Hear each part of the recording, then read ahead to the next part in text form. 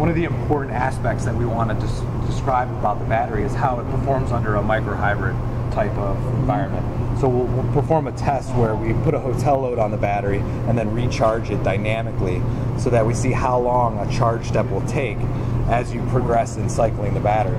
And so what you see is that for lead acid, the time it takes to recharge will increase as you continue cycling the battery because the sulfate in the negative electrode will become bigger and bigger and be less soluble. And that's what we're seeing. So your charge is impeded, and that's what you see in the lead acid battery.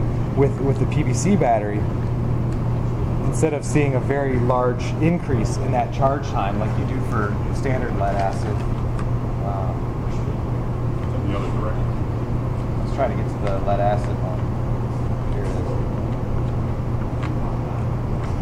So you go from a charge acceptance, this blue line, that's very high and moves very fast and rapidly down to a low value.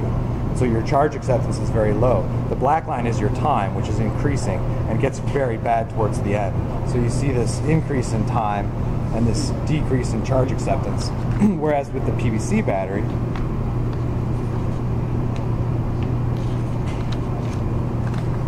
you don't see any decrease in charge acceptance. So the experiment is set up for 100 amp maximum charge acceptance. So you see that over its entire cycle life.